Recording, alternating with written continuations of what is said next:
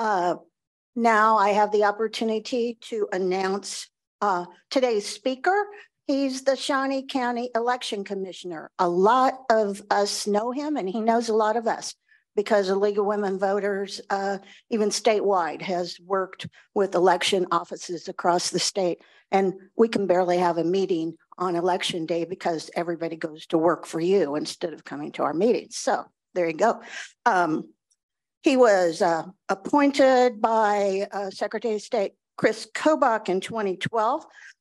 Before that, he lived in Southeast Kansas, had been a representative Bourbon and Lynn counties.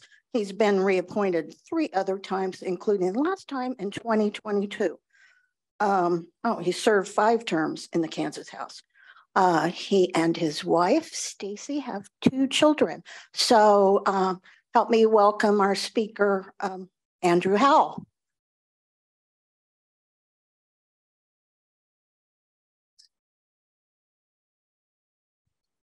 Well, thank you for that introduction. Pleasantly surprised. You've got a crowd here. This is kind of fun. I do see a lot of familiar faces. I do want to say thank you to each of you that do help with elections. We're very lucky, I feel like, in Shawnee County. We have a lot of engaged citizens. Our turnout is very high compared to many places across the state. People here, I believe, locally are very interested in elections and in how things are done and in processes. So I just want to say thank you to each of you for, first of all, your interest, your engagement, and your willingness to help us out in elections. I see a couple faces in here I've called on more than one time when we needed people in a hurry. And so it is important to have those friends that care, friends that are actually there and actually can pick up the phone and make things happen. So thank you for each of you that have helped us get that done. We've got a handout, and I think we're getting a few extras printed. I wanted to just do a real quick rundown of what's coming up in 23. So I've got a 23 primary and general election calendar. You'll notice we've got what we call our race list that shows all the different offices that are coming up for this election in 23. And then on the last day, on the last sheet that we've handed out, we're showing all the different school districts that will be on the ballot. And we'll talk about that here in just a second, a little bit more. So again, like I said, thank you all for your interest and for being willing to help make elections happen. Happy to answer your questions today too. Quite frankly, one of the things I like the most about talking to people and giving these presentations. You all right? Okay. One of the things I like the most is just to hear questions and to understand what people are thinking and what your concerns are. So we'll have a chance to visit, I'm sure, here shortly about that as well. So let's talk about what's going to happen on the ballot just a little bit in 23 and then what it takes to spark a primary. Remember, a primary is sparked in a school district or even in a city race when 4 people file for that office. So it's difficult at times for me to predict or tell people, will there be a primary in 2023? The answer is I really don't know because it's driven by how many people walk in the door and file for each office. And so we don't have a primary until 4 people have filed for a school district seat or any of the city offices that are on the ballot. So we may or may not have an August primary. It may or may not be. It most likely will not be countywide because it's very, very rare. I don't know that I've ever seen that every school district has a primary. In fact, it's unusual enough that I have to actually communicate with school districts when we do have that because then they're obligated by law to pay for that primary election. And a lot of them, it's so rare that they really don't know that sometimes. So that's one of the things that we're trying to get better at communicating for school districts is just to prepare for that at the budget level. So let's talk about kind of some of the things that will happen as we go through this primary this year. We will have a filing deadline of June 1 at noon in our office for anybody that wants to run for a city or school race. And again, there's nothing magical about that. That's just a statutory deadline. And then we'll post everybody that's filed on our website. I will tell you, one of the things the office is pretty excited about is the county has spent quite a bit of time and effort the last few years working at building an election management system for us. And I think has finally decided that we need to work with other vendors because it's very complicated staying on top of the statutes and the processes for them. So we're excited. We're actually working with the vendor right now to build a system that we think will make some of our presentation of this information on the web much easier to understand, hopefully, as well as help us do a better job of keeping track of our election workers. As you can imagine, keeping track of almost 800 election workers, those that start, those that stop, those that join, those that need training, and then communicating out of 94 polling places across the county, communicating where they need to be, when they need to be, what they're responsible for exactly is a challenge. So we're excited about the county has, I do want to stop and brag for a second on our county commissioners. I really feel very lucky here, to be honest with you. They take it seriously, they fund it adequately, and I think they give us the support that we need to do a good job. That's my opinion. There are other places in the state that I think either it's just more difficult for some other set of reasons, but I do want to give a small, I guess, shout out to our county commissioners for doing a good job of not only funding the office, but helping us be, I think, effective and successful at having good people that work with us throughout the entire process. So I think that matters, and sometimes that gets overlooked as well. I guess schedule-wise for a primary, if there's a primary, a couple of key dates to remember, and we'll go over that sheet here after a while. Last day to register to vote in the primary, if there is one, it will be July 11th. So registration activities, of course, can occur at any time until July 11th this year. Remember, voters have until 5 p.m. to bring the registration to the office, or 11:59 p.m. if they want to register online. So one of the things that I might remind folks, and we will be updating this, but we have a number of registration outposts throughout the county. There are a number of banks that actually have registration cards. People can actually request them as they're going through the drive-through. We have those listed. I think we're close to 40 outpost locations throughout the county. So just a reminder, that list is on our website. You're welcome to direct people or encourage people to use any of those locations. We also every year verify not only the locations, because those change quite a bit more than they used to as different branches come and go. We spend quite a bit of time verifying hours of operation and locations that are available and open for people to if they want to grab a hard card, registration card in their neighborhood. We've tried to make that as convenient as we can. Like I said, we've got over 40 locations, and it's a little bit of work actually, because one of the challenges of a registration outpost, of course, is that you have to train people because there's a little bit to pay attention to. One of my concerns has always been with our outpost locations, training people so that they're actually paying attention to signatures and citizenship and all the things that people have to mark perfectly in order for that to be processed. So we do the best that we can at it. And then if for some reason we see something's not quite right, we do what we always do. Pick up the phone, call them, send them a letter, do what we have to do to get back in touch with that person. But we do put a lot of time and emphasis into trying to make sure it gets handled correctly in the first place. One of the things that I think we are going to continue to try to make sure people know about, I know the league does a good job of talking about this, but I would encourage you to make sure people understand not only their mail ballot or their election day options, but also their ability to come vote in the office early. I know most people that have experienced that in Shawnee County are pretty happy with it. We try to make it a quick, effective process. The rule of thumb is it starts 2 weeks before Election Day. And in even numbered years, as a matter of practice, we do it between 8 a.m. and 7 p.m. And that's just historically, there is just not enough traffic to run it any later than that. We ran it several years early on till 8 p.m. and I think we had one voter between 7 and 8 p.m. So it just wasn't worth it. And then in the odd years, which is when we have our city and school elections, we go from 8 a.m. to 6 p.m. and it's very similar. We've actually tracked when we were open longer than that, and there just isn't enough traffic to be worth the expense. So we try to keep the time frames as similar as we can, and we try to make sure that we communicate with people so that they know they can vote. If they work till 5, they've still got till 6 to vote in the office if they choose to. The other thing that I like to really emphasize is that people have 3 ways to vote. They can vote by mail if they fill out their application. They can vote in person if they come into the office at 3420 Southwest Van Buren, or they can vote at their polling place election day. So I think it's important that people know all of those options are available.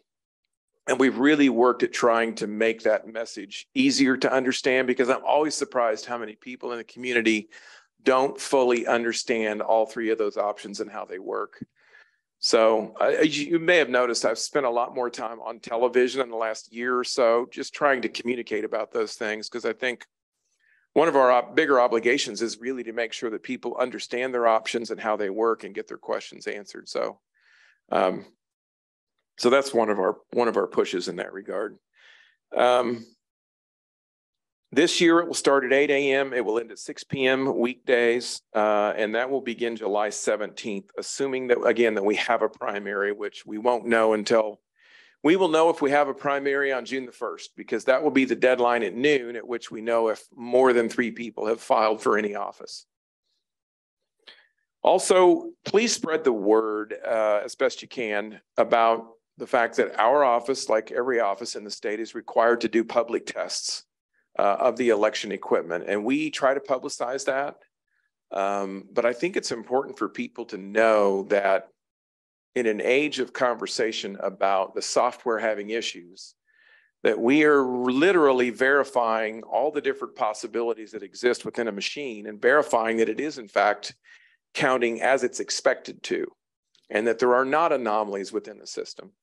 So we do that as a public event. I've had a few people on occasion attend it, but it is not, I would not call it a well-attended event.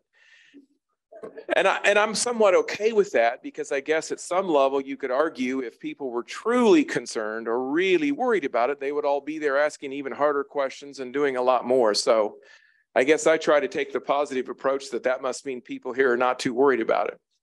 I don't know, but I do think it's important for people to know that they can come see that, that the law allows for that. And I like actually talking about what we're doing so people can see it as it happens. So please make sure people know that there is a public test before Election Day on every piece of machinery that office staff do. And then the people doing the test are not the same people that actually run the machines on Election Day. And then there's actually a post-test after Election Day that is also done, again, to verify that the ballots and the machinery and the software all works as it's expected to. And I think it's important for people to appreciate that, because I have people from time to time that come through the office and ask questions about it, like, how do you know for sure that the software works as it's supposed to? I will tell you, I've spent quite a bit of time at our vendor's office in Omaha asking hard questions, because I do worry about it. I do worry. Maybe there is something. I mean, we don't know that for sure. So I spend a lot of time working to make sure that I can explain how I know that it works correctly.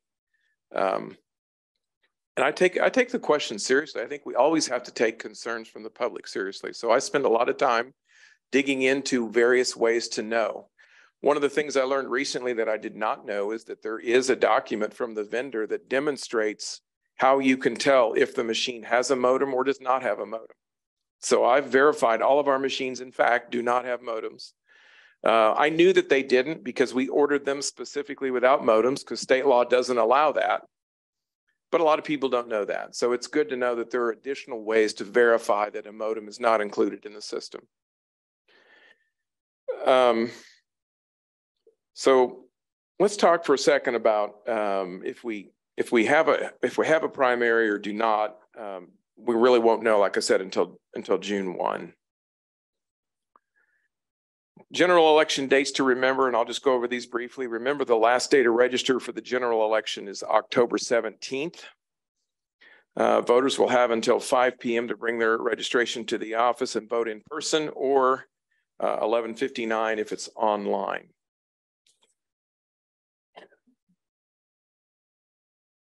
And again, remember, our registration outposts are also an option for folks. We'll have those available. We'll triple check our information on the web again to make sure that a location has changed, that we've got that updated. Same thing on early in-person voting in the office. In the general election, it starts at 8, will end at 6. And that date will actually be October the 23rd. And voters who want to vote in person will just need a government issued ID. Same thing. We're going to do the same tests both before and after. And then remember, a couple of years ago, the law changed, which also requires us to do an audit of precincts and races on the ballot before canvass. So we don't select those. Those are randomly selected. And there's actually a public draw that you're welcome to attend if you want to see how they get selected. And then we have to go in and look at specific ballots from a specific precinct and specific races on those ballots. And then we have to verify that the count that we told everybody on election night matches exactly what's in that ballot box on those ballots. So it's an additional layer of just verification. And then if there's a discrepancy, we're required by law to let the county commission know about that at the canvass event. So far, we have not seen that.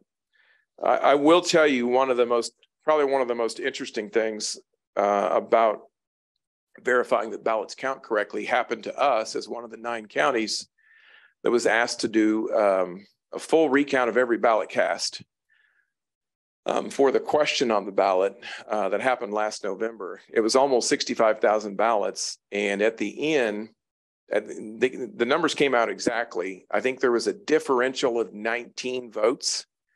But as a way of understanding how that could even happen, that was really, by and large, a failure of voters to follow instructions on paper ballots. There were 19 cases of people either circling rather than filling in an oval. And because the law requires election workers to try to understand what the will or the intent, a voter intent was, then they were made an adjustment on those 19 for the intent of the voter, even though the machine didn't pick it up. So it can happen, but out of almost 65,000 ballots, a change of 19, again, for voter intent issues is not shocking at all. It's very, very small. And I think that adequately demonstrates it will be rare for a voter intent type issue to change the outcome of a race. So I think have you all had a chance to see our race list that shows the different races that will be on the ballot? Hopefully that's helpful to you. Some of those school districts are actually not, I would call them out of county school districts.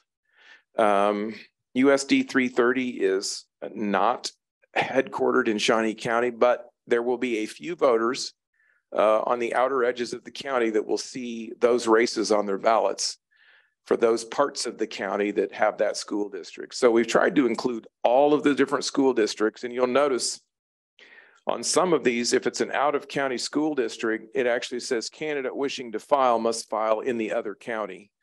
So we're not the home county for those races, but we do have a few of them on the ballot in a few locations throughout the county. So just some of the complexities with those boundaries that come across the line.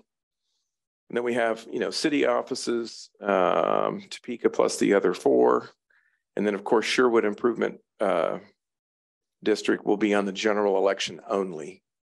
And I believe the way that race is, it's the top 3 vote getters that are elected.